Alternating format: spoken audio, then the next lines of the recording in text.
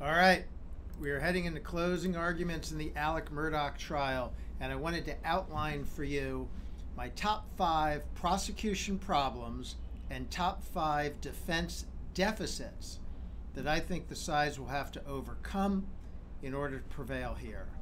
So let's start with the prosecution. 5 problems with the case, the 5 biggest ones as I see it.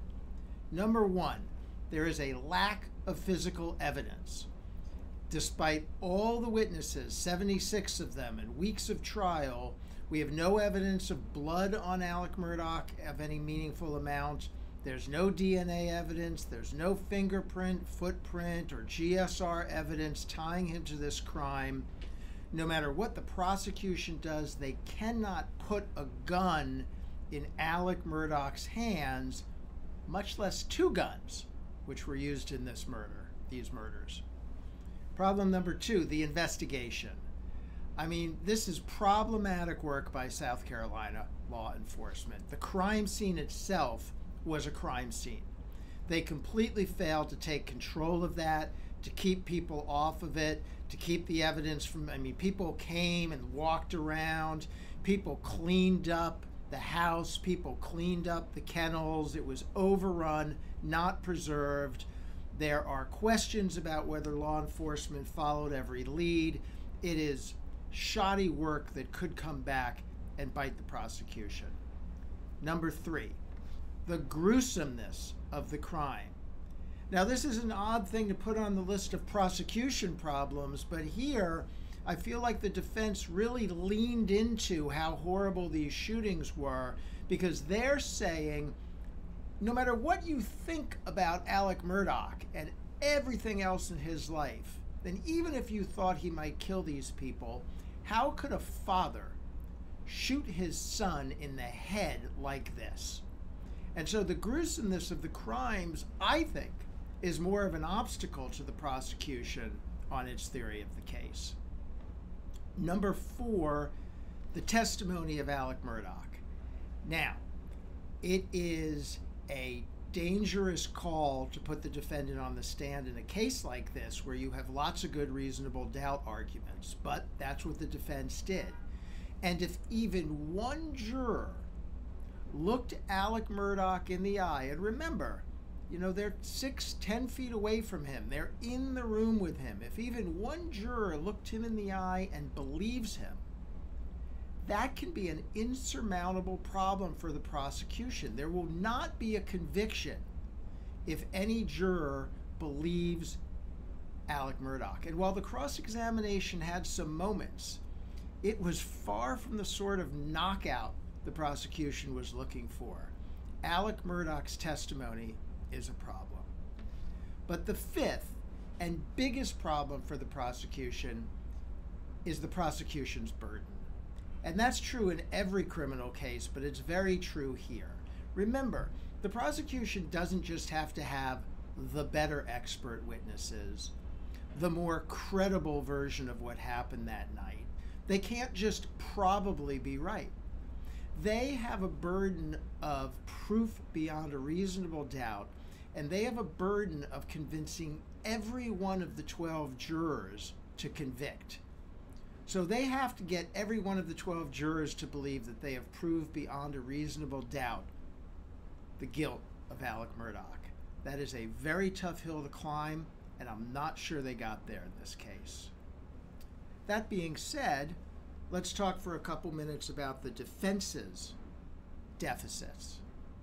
Number 1, all of the lying.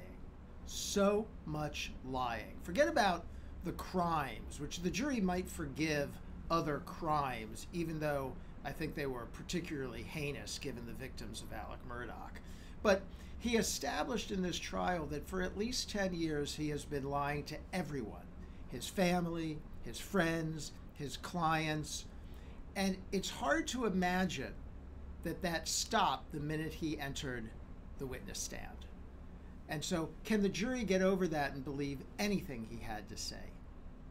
Number 2, more specifically, Alec Murdaugh's lying about the night of the murders. This is the part of the case that might really get him. If it wasn't for the video that has his voice establishing he was at the kennel the night minutes before the murders, there might not be much of a case against him. But we know he was there. He's now admitted he was there, and he's admitted he lied to law enforcement about that. Why would an innocent man not want to give law enforcement every factual detail he knows about the murder and the time surrounding the murder of his wife and son? That is a problem. Also, he lied about his time after the murders. Remember, he had this whole story. We thought it might be the centerpiece of his defense, this alibi that he went to his mother's. But when you break down that trip, he's driving 80 miles an hour back and forth, frantically calling everybody he can think of, spends only 20 minutes with his mother, despite having told law enforcement it was more like 45. This looks less like an alibi and more like a frantic effort to establish cover. If this was a movie, I would call it The Fast and the Spurious. But the lying about where he was both before and after the murders is a big problem for Alec Murdaugh. Number 3, the defense doesn't have to give a credible alternate theory of what happens, but the jury will want to think about, if it wasn't Alec Murdaugh, who was it? And on this point, the defense really hasn't had anything credible to say. Alec Murdaugh testified that he thinks it was people from social media, whatever that means, some sort of Instagram assassins who came out of social media onto the property, knew just where to go, waited for him to leave, murdered his wife and son, and then got off of the property. It's a problem. There's no other credible theory as to who did these killings. Number 4, Alex Murdaugh's testimony. I told you it was a problem for the prosecution. It's also a problem for the defense. Again, this was a risky move, and it might have backfired in this respect. I mean, he had to admit to all of these lies and all of these crimes. He had to admit to lying to SLED, and his story about that the reason he lied to SLED was because he was paranoid, because of his years of drug use, it doesn't hold up. I mean, first of all, there was a very effective questioning at the end of that cross-examination, which was too long and ineffective in other ways. But right at the end, there were some very effective questions that Alec Murdaugh didn't wait for SLED. He told this lie about having left the property earlier to other law enforcement. So there's that problem. But also his selective paranoia. I mean, this is ridiculous. The idea, he was pushed on this in cross-examination and essentially said, well, paranoid, but it's only the lying kind of paranoid. It's not the murdering kind of paranoid. I really think he's trying to have that both ways, and I can see the jury having a big problem with his credibility. It's a problem if one of the jurors believes him, but also his testimony might have convinced the jurors not to believe him. Lastly, the biggest problem for the defense is the timeline. The timeline is very effectively presented by the prosecution in this case, and it shows it would have been really amazing for Alec Murdaugh to leave the kennels, go back to his house, leave for his mother's, and in that very tight window, someone else came on the property, did these murders, also left the property, and didn't encounter Alec Murdaugh on the way at all. The timeline is so tight. He was there at the kennels minutes before these murders were likely done. It's very hard to put anybody else in there. It goes back to not having another alternate theory of what happened, but the timeline is the biggest problem. So there you have it.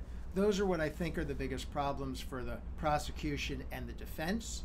What do I think the outcome will be? I don't know.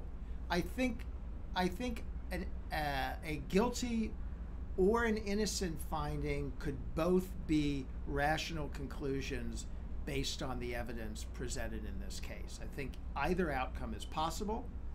It is up to the 12 jurors that we have entrusted and given the great burden of sitting through this trial and hearing all of the evidence and looking at some of this very difficult evidence and making a decision.